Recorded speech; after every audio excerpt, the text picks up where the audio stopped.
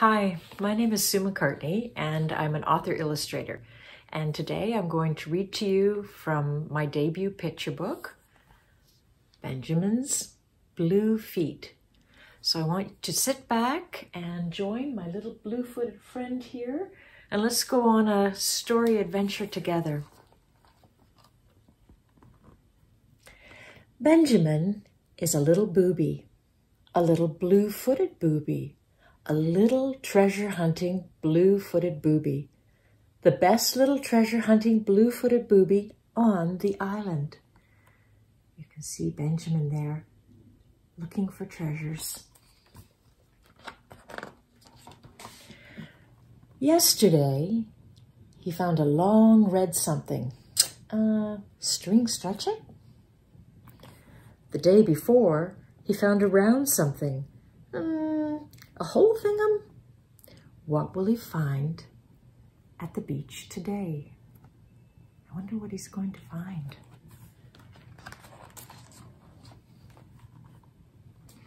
Look, shouts Benjamin, a shiny something, a twinkly something, a twinkle-doodle. Hello? He circles slowly around to the twinkliest side. Why, that's me, he gasps. This is the best treasure ever. He flaps and honk, honk, honks. Back to my hiding place.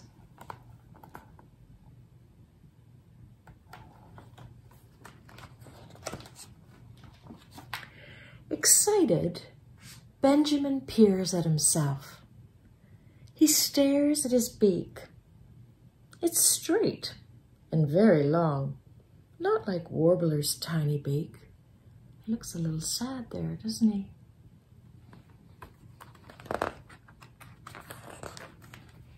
Benjamin stares at his wings.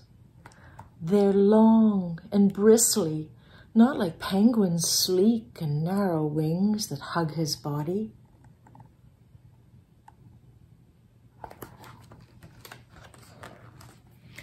Benjamin stares at his feet.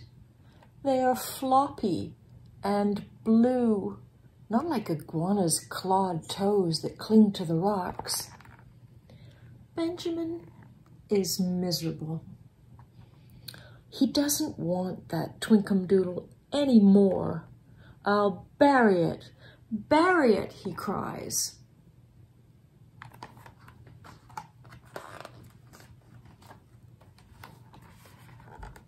Suddenly, Benjamin has an idea.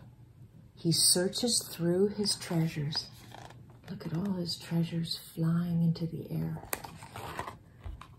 What if I take my string stretches? Then my feet won't look so blue. I'll just squeeze into my whole thingham. Then my wings won't stick out. And this old plunket is perfect to shorten my beak.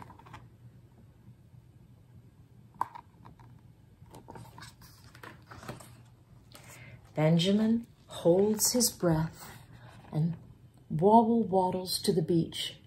The iguanas bob their heads in surprise. The sea lions rock to and fro with laughter.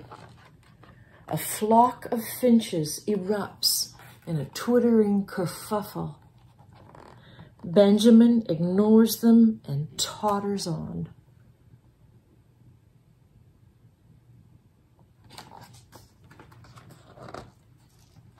He launches himself and lands, beak first, in the waves. Oh no, I can't swim without my big feet. He's going to need your help here. So we're going to need to kick, flip, and flap, slap. So let's all do this together. He kick, flips, flaps, slaps, until the string stretches snap off. A shimmering school of fish flashes by. Benjamin jabs at them, but his beep bops back. Oh no, I can't fish without my beak. Look, there's a little seahorse down there. He's going to need your help again. Now we need to wriggle, wiggle, and joggle, jiggle. Are you ready? He wriggle, wiggles, joggle, jiggles until that old plunket shoots off.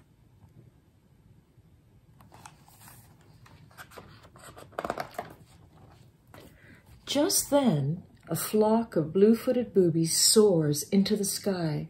It's fishing time. Benjamin tries to flap his wings, but they're stuck. He looks pretty sad there, doesn't he?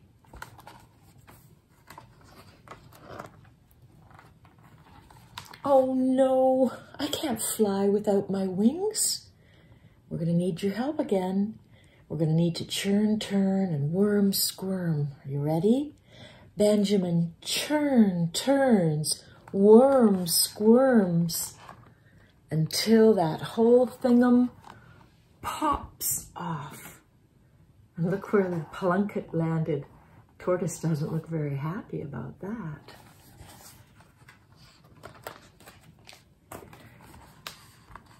Benjamin paddles in happy circles. I am a blue-footed booby, so of course my feet are blue, perfect for paddling.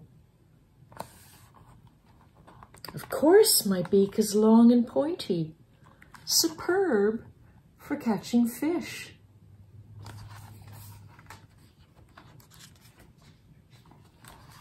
And how could I fly without my wide wings?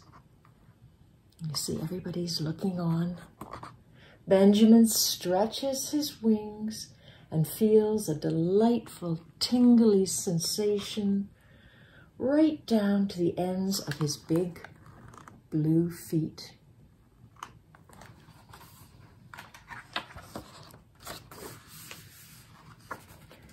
Wait for me!